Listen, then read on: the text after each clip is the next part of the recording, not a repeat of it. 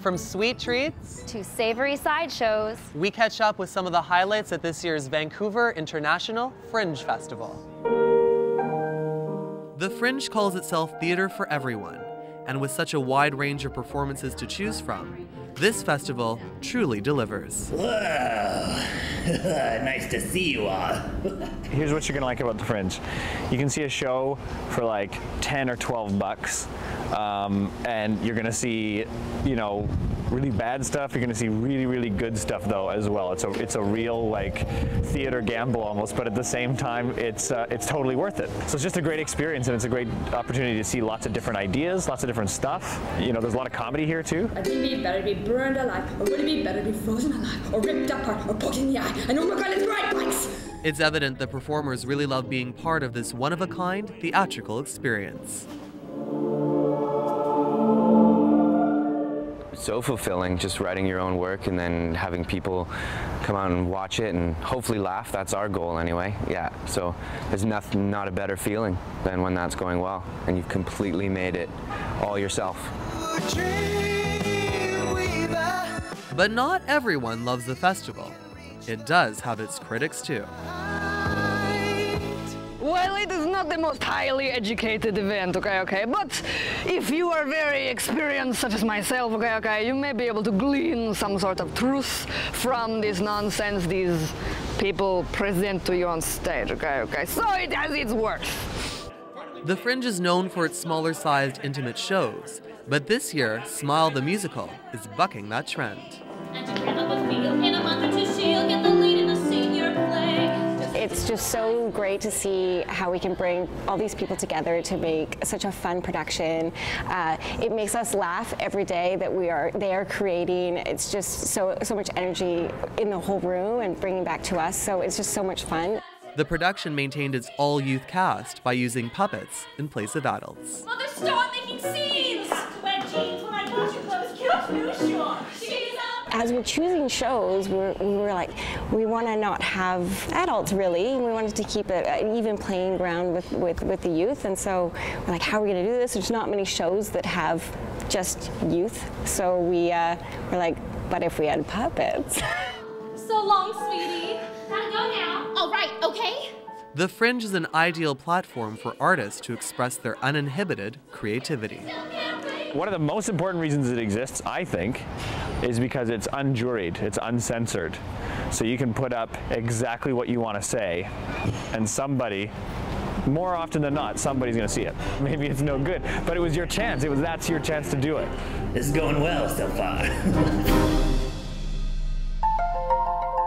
after the break, close your eyes for a moment.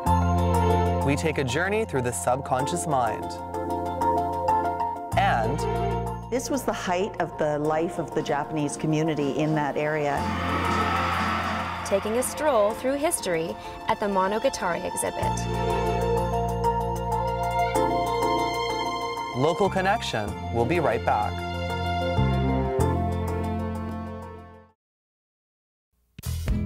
We will not do as we are told. We will not dump our friends just because someone says they're not cool. We will not be shy when we have something to say. We will not let boys have all the sports. We will not be afraid to take on challenges. We will not go on diets just to look a certain way. We will not be ashamed of who we are. We are girls. We will do what's right for us.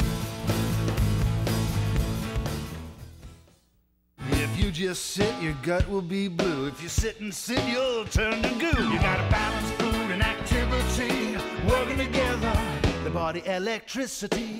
The moral is you gotta balance the two. With good food and activity, you can make a healthy you. You gotta balance food and activity, working together, the body electricity.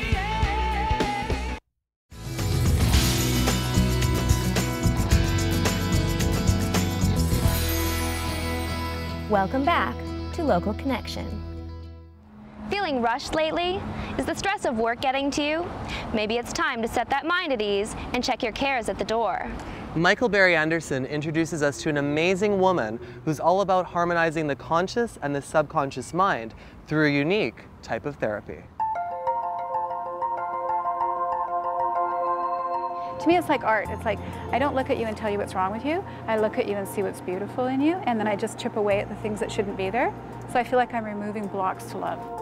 Janice Leslie is a hypnotherapist who uses her intuition and expertise to heal people.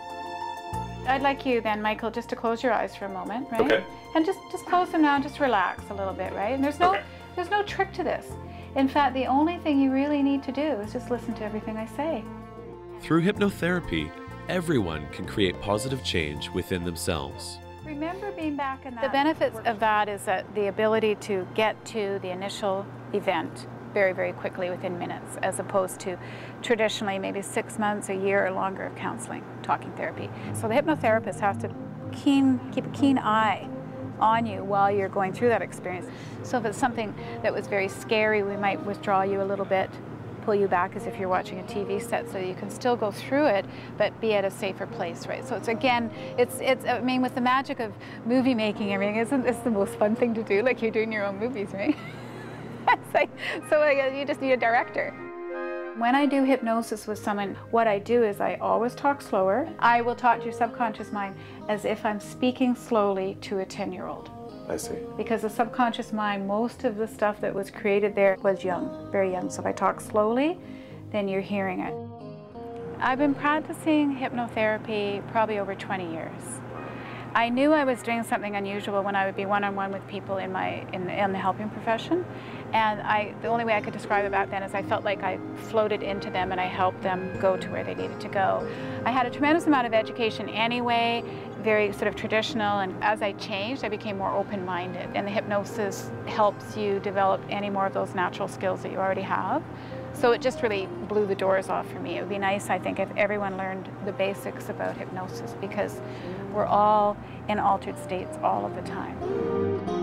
Janice's goal is to create harmony between the conscious and subconscious mind. My mentor was teaching me how the subconscious is very much like a lazy fellow lying on the couch, drinking beer. It's much easier for him to say, no, I don't want to change, than yes, I do. So my job is to sell him on the idea of like, oh yeah, just imagine the fun things we can do. As children, we are very vulnerable. It doesn't take much to misinterpret our parents' actions. Self-esteem is the most extraordinary thing to describe. So if you take a little baby and that little baby's parents are not feeding it or changing its diaper or coming when it's crying, that's so profound that if that baby believes there's something wrong with those big people, that thought's too scary, that's death. So that little baby will grow up and believe there's something wrong with it.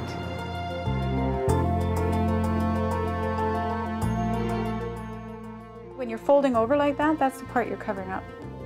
In my heart, I just want everyone to know how easy it is, right? And especially talking to yourself and talking to a little owie in your body and understanding, you know, like when one tooth is hurting, the other 31 are feeling fine.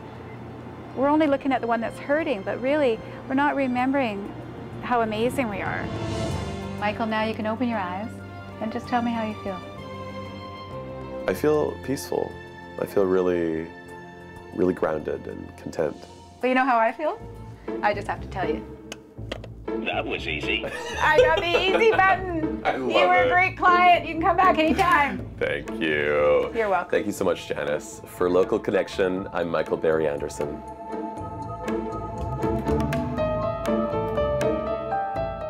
Happening now in Burnaby at the Japanese-Canadian National Museum is Monogatari. And our very own Marnie Maines takes a closer look at the exhibit that chronicles the history of Japanese culture in Vancouver. So many of our people that we spoke to today were children before the war. Monogatari is the Japanese word for stories. The exhibit chronicles tales of Powell Street from 1920 to 1942. This is an exhibit that looks at the history of Powell Street area in Vancouver from before the war. And this was the height of the life of the Japanese community in that area. And it was a huge neighborhood, both residential and commercial buildings. And this is where almost over 8,000 Japanese Canadians lived in Vancouver. But you can see that this area is just a small part of the long history of Japanese Canadians in the Vancouver area. And then after the war, after 1949, people sort of trickled back a little bit, but never in very large numbers.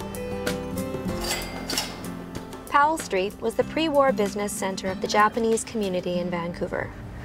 One of the things all people remember about Powell Street are the many delicious smells of wonderful Japanese foods. There were many competing confectionaries and different people had their favorites that they went to.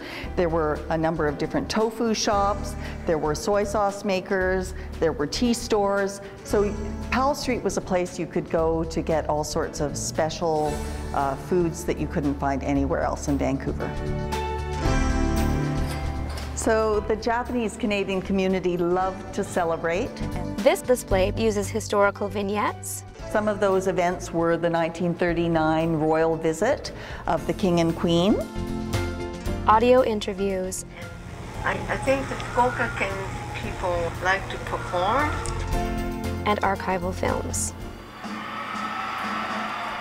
We were able to find some audio and video clips of what life was like on Powell Street before the war, and we interspersed that with some of our historic photos. So we have a film in the exhibit that kind of gives you a sense of what the diversity and excitement of being on Powell Street before the war. If you missed the exhibit, you can learn all about it through their book, which is available at the museum.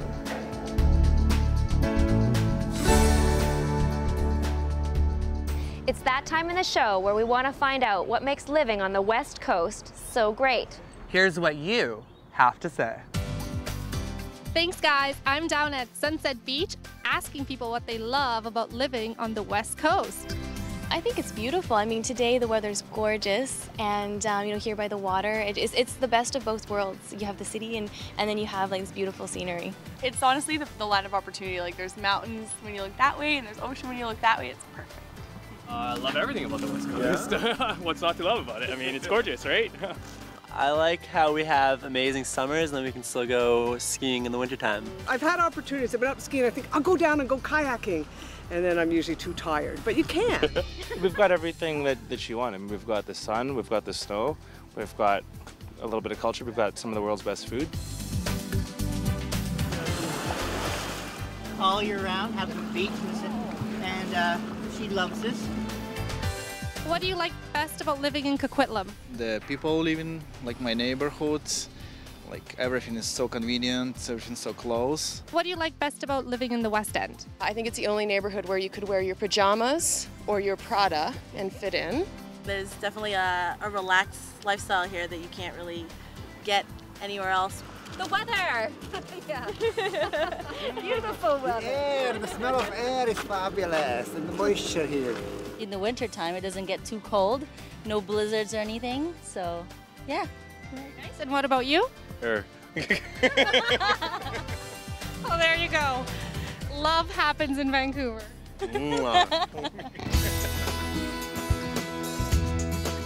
Well, that's a wrap for us down here at Granville Island for Vancouver's Fringe Festival. We welcome your feedback. You can email us or visit our Facebook page. For Local Connection, I'm Marnie Maines. And I'm Clayton Timko. See you next time.